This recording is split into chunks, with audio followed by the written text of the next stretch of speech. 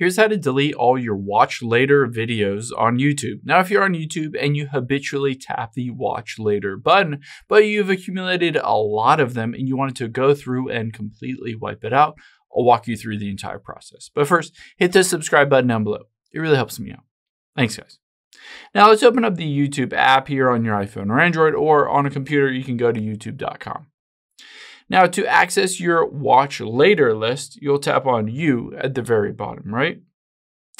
And then on here, you can see, if I scroll down a bit, under Playlist is Liked Videos and Watch Later. I can tap on Watch Later. And on here, if I tap on the three dots at the top right, you can see it gives me the ability to watch on TV or feedback, but it ultimately doesn't give me the ability to control all of these videos or to manage them in bulk.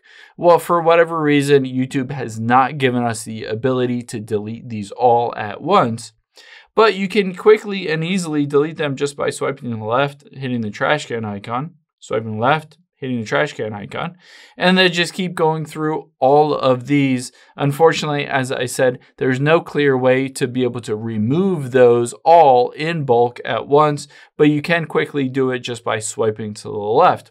Now, keep in mind, you can also just switch to a different account if you don't necessarily want to see all those watch laters.